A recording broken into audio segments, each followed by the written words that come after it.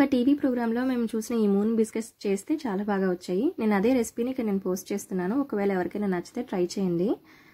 అంటే hand mixer కావాలి కదా, ఇప్పుడు మనం ఈ బిస్కెట్స్ కేక్ చేసుకోవడానికి హ్యాండ్ మిక్సర్ యూస్ చేస్తారు. హ్యాండ్ మిక్సర్ లేకుండా చేసిన బిస్కెట్స్ అనమాట ఇవి.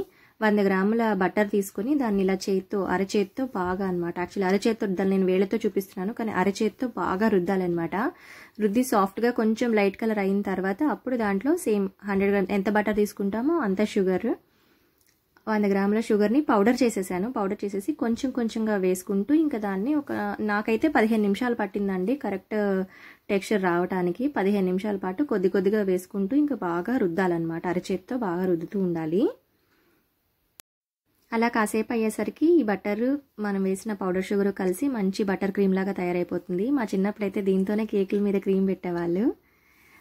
దీంట్లో 20 గ్రామ్స్ మిల్క్ పౌడర్ ఇంకా 20 గ్రామ్స్ కార్న్ ఫ్లోర్ ఇవి రెండు వేసి బాగా మళ్ళీ కలుపుకోవాలి.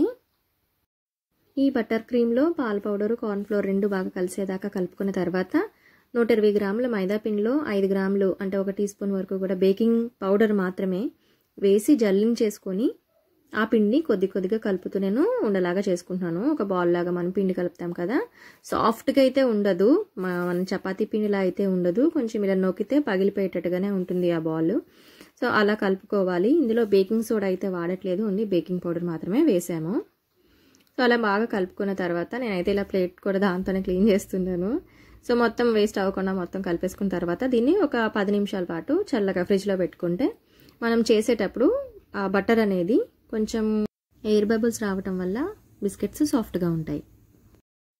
ఇప్పుడు దీన్ని చపాతీలాగా 1/2 ఇంచ్ మందం ఉండేటట్టుగా ఒత్తుకుంటే బిస్కెట్స్ బాగా వస్తాయి. నెమ్మదిగా ఎక్కువసేపే పడుతుంది ఎందుకంటే పగిలిపోతుంది కాబట్టి దాన్ని అడ్జస్ట్ చేసుకుంటూ ఒక నైఫ్ తీసుకొని చుట్టూ అడ్జస్ట్ చేసుకుంటూ మనం 1/2 ఇంచ్ మందంతో తీసుకొని అంచులు షార్ప్గా ఉన్న గ్లాసు, నేను పెద్ద గ్లాస్ తీసుకున్నాను, నా దగ్గర ఇదే ఉంది కాబట్టి చిన్న గ్లాస్తో అయితే ఇంకా బాగా వస్తాయి. ఎందుకంటే పెద్ద గ్లాస్తో తీసుకున్నప్పుడు అంచులు బాగా సన్నగా అయిపోతున్నాయి, అవి త్వరగా మాడిపోతున్నాయి చేసేటప్పుడు.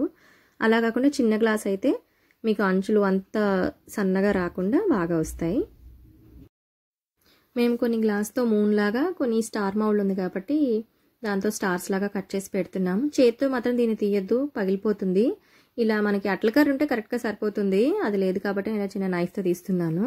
సో ఇలా కట్ చేసుకున్న తర్వాత పెట్టేసుకుంటాము. దీనిలో చుట్టూ మిగిలిపోతుంది కదా, దాని అంతా కూడా రెండో రౌండ్ చేసుకోవాలి. ఫస్ట్ రౌండ్ చేసినప్పుడు ఎంత మందం తీసుకున్నామో అంత మందంకే రుద్దుకొని పెట్టుకోవాలి.